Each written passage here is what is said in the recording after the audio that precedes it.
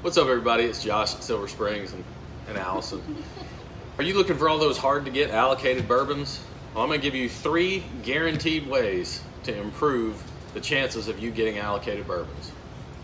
Number 1, expand your search. If you're in a big city or you live in an affluent area, go to smaller towns, go to rural areas, try liquor stores in less affluent neighborhoods. All those places will give you a better chance to find the allocated whiskeys you're looking for. The bigger your search, the more chances you have.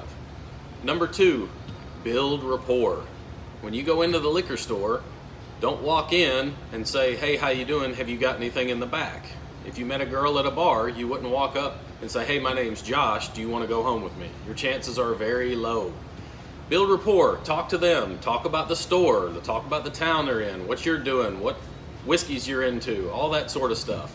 Build some rapport with them. You have a much, much better chance of getting a chance at anything that is in the back or getting some sort of notice whenever some allocated stuff comes in. Number 3, buy something else. When you go into a store, if you just pick up the allocated bourbon that's on the shelf, like Weller, and bring it up to the shelf and you buy nothing else and you ask if there's anything in the back, the chances of them saying yes are probably slim. But if you pick up something else in the store, I don't know anybody that only drinks allocated bourbon. Your wife, your girlfriend, your mom, somebody else drinks rum, wine, something else in the store.